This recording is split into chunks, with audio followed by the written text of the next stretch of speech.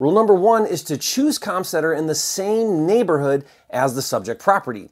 Avoid crossing major roads if you can, or going too far away.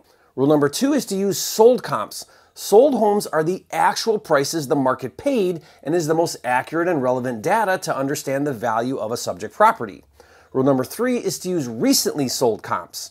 Now, I typically only look at comps that are about 6 months out, maybe a year sometimes. Remember, a comp that sold yesterday is more relevant than a comp that sold 6 months ago. Okay, rule number 4 is choose comps that are similar in features to the subject property. No two houses are exactly the same, but choose comps that are as close as possible when it comes to size, style, condition, number of bedrooms, and so on.